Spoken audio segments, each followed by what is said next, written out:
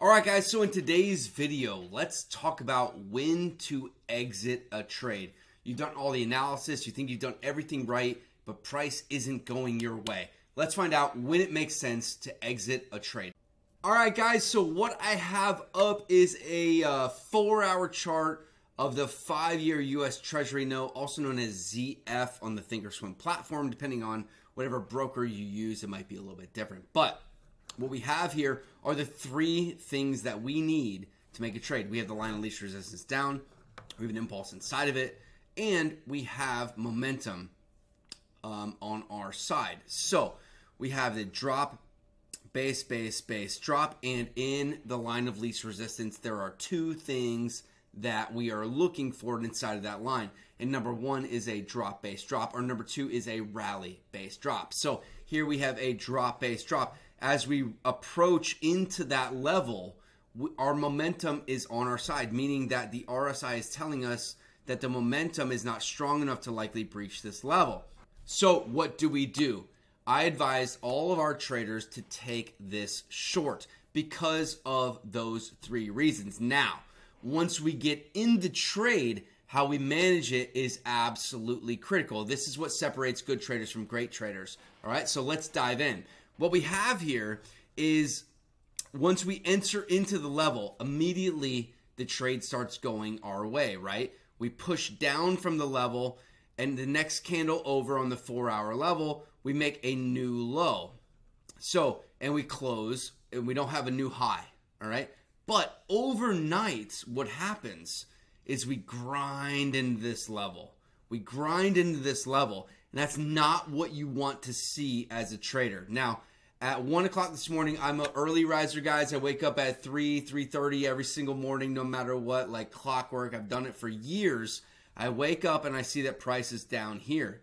I say, okay, we might be headed in the right direction here, even though we've started to grind. But we failed to make a new low. And so what did I do? As soon as we came back up here and closed, I exited that position. And the reason why is because that line of least resistance on the smaller time frame is telling me that we don't have the momentum to carry ourselves further down. This type of exit from a level is not what you want to see if you think you're going to be right on a trade. So instead of taking a $3,500 risk here on 6 contracts on ZF, I got out 1 tick above, losing about 45 bucks, 43.75, something like that, just as we closed here. And what do you know? Price is rallying deeper and deeper into the level. So my point here, and now look, guys, we are above 60 on the RSI. So we might have a pullback, but if we do have a pullback, we're unlikely to break these new lows and continue higher.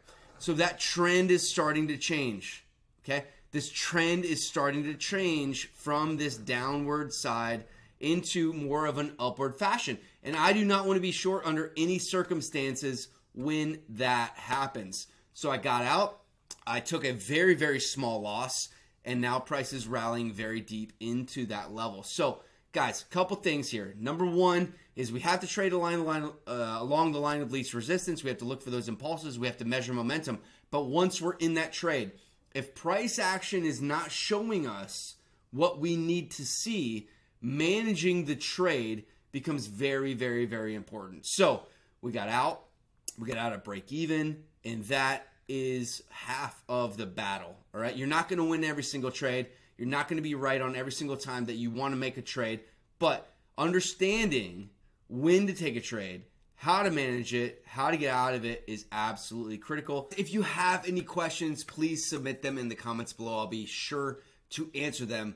But knowing when to get out of a trade is so, so, so important. It's a mistake that most traders make. Guys, if you like this video, be sure to subscribe to our channel and be sure to check out this video here about our 3 things that matter in trading, and over here about everything in trading involved. If you liked this video, give us a subscribe, give us a like, and I'll see you guys on the next video. All right, take it easy.